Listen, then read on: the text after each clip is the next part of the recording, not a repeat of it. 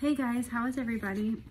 I'm just checking in, and so this morning, I was praying really hard, and I got an awesome revelation from Jesus.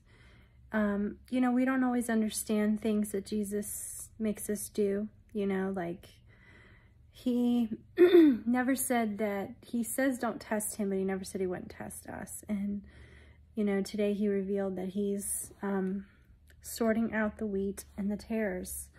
And if you haven't been following from the beginning, it's very easy to just make a judgment and say, oh, she's a false prophet because she claimed a date, not knowing the situation or what's going on. But I will tell you, so much of what Jesus has told me has come true in a lot of past videos. And if you haven't been following me, you will not realize that. But the people that have been following me and that have asked Jesus for confirmation have received it, which is why they're still following me, because they know the Spirit of the Holy Spirit is in me, because I always claim that Jesus Christ is the Son of God. He's God, and he came to earth as a man in the flesh. He bled on the cross and died for our sins. He was born of a virgin, and he rose on the third day. I always claim that, and a spirit of Antichrist will not claim that. And he reminded me today to look at Jonah. Jonah tried to run from God. What did God do? A whale swallowed him up, Moses tried to run from Jesus. What happened to Moses? So here's the thing, guys. I would never speak anything if I didn't think it was God. I wouldn't, because I know how God feels about false prophecy. But I know the conviction of the Holy Spirit.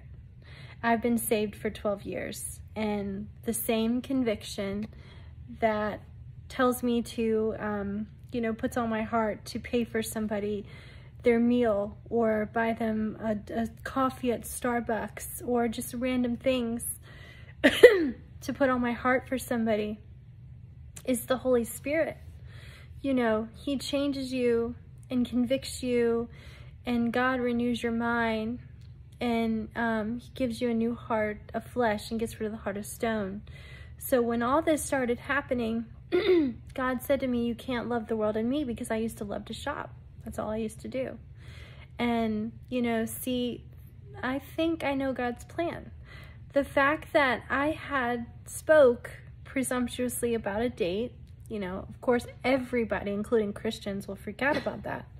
So what happened? The video went viral. So what happened? Everyone is stitching and talking about it. So guess what? God's glory is about to come, because he told me on the day that this happened that, don't worry, my child, they're going to see that you're truly hearing from me. So guys, I would be careful, because words are going to condemn you. Jesus knows our hearts, and you're saved by faith and grace, his grace. But he's sorting out the wheat and the tares, and a lot of people are failing majorly, even Christians. And I'm not saying they're losing salvation. If you truly believe in Jesus, you won't lose your salvation. It's more of like rewards in heaven. But I always just say, ask Jesus. Ask Jesus for discernment. Ask Jesus for truth, because he allows everything. He knows everything I'm going to speak. And, Jesus has blessed me on so many things. And he gives me strength and faith to go on, even when everyone around me doesn't support it. I have to make him first in my life, even though I don't want to lose anyone or anything. I still have to make him first, and it's hard. You have to have that childlike faith and that conviction. But here's the message for today. Deuteronomy 3:5. All these cities were fortified with high walls, gates, and bars, besides a great many royal towns. Leviticus 2:7. If your offering is a grain offering baked in a covered pan, it shall be made fine of flour with oil. Amos 3:4. Will the lion roar in the forest when he has no prey? Will the young lion cry out of his den if he has caught nothing? Zephaniah 2:9. Therefore, as I live, says the Lord of hosts, the God of Israel, surely Moab shall be like Sodom, and the people of Ammon like Gomorrah, overrun with weeds and salt pits and a perpetual desolation. The residue of my people shall plunder them, and the remnant of my people shall possess them. Job 14:11. As water disappears from the sea and a river becomes parched and dries up. 1 Thessalonians 3:6. But now that Timothy has come to us from you and brought us good news of your faith and love, and that you always have good remembrance of us, greatly desiring to see us as we also to see you. James 2:5. Listen, my beloved brethren, has God not chosen the poor of this world to be rich in faith and heirs of the kingdom which he promised to those who love him? John 4:9. Then the woman of Samaria said to him, How is it that you, being a Jew, ask to drink from me, a Samaritan woman? For Jews have no dealings with Samaritans. Genesis 21:3. And Abraham called the name of the son who was born to him, whom Sarah bore to him Isaac.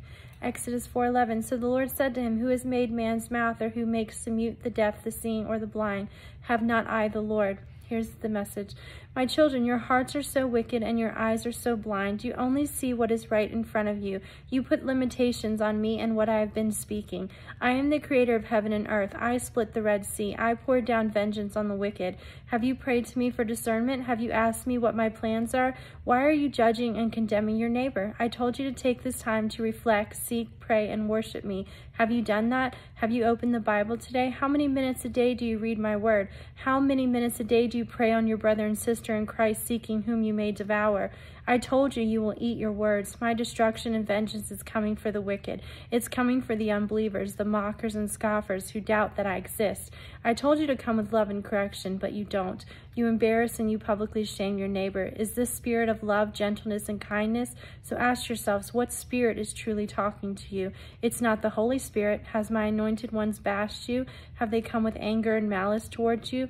I tell you the truth, you have faith like a child is to see the unseen. My prophets do not know all the plans I have stored for them. They prophesy in part, but they have childlike faith and they trust in me. They are willing to lose everything to gain that perfect peace in me. I told you not to dump your oil lamps. I told you to keep them filled to the brim and let them spill over. Keeping your oil lamps full is believing me, is having childlike faith. You mock and scoff is not the fruit of the Spirit. It's the fruit of the devil. I gave you the 7-day warning to get on the boat. So are you sinking or drowning right now? Everything I say means something. The world knows what is coming. The elite knows what is coming. I have allowed it to commence. You will see their preparation is not bestowed upon them. It is detrimental and of utter importance to prepare for what I have allowed to come. My judgment is here. I will catch up my bride, and yes, you will never know the day or the hour, so my words mean something. Reader, pay attention. Everything I speak means something. The pole shift, it's coming. The EMP, it's coming. Radioactive waves, it's coming. I am trying to warn you because I wish for not one to perish. I speak in parables and riddles which man will never understand. Only the Spirit will have true understanding. Are you led by the Holy Spirit? Are you seeking him for discernment? Some of you have changed your hearts and you have come to believe in me. The angels in heaven are rejoicing. But some of you are stone cold, full of pride, and your words and your hearts will make you perish. You will see my glory, and every knee shall bow and every tongue will confess I am Lord.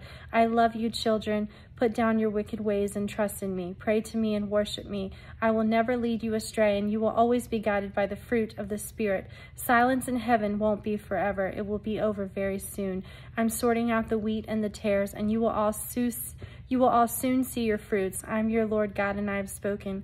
Colossians 1:3. We give thanks to the God and Father of our Lord Jesus Christ, praying always for you. 1 Peter 2:8. And a stone of stumbling and a rock of offense. They stumble, being disobedient to the word to which they also were appointed. 1 Timothy 2:3. For this is good and acceptable in the sight of God our Savior. John 4:11. The woman said to him, Sir, you have nothing to draw with, and the well is deep. Where then do I get that living water? 1 John 5:6. This is he who came by water and blood, Jesus Christ, not only by water, but by water and blood, and is the Spirit who bears witness, because the Spirit is truth. Okay, guys, have a blessed day. Believe in Jesus. Ignore the Telegram and the WhatsApp people on YouTube because they're trying to scam you. God bless.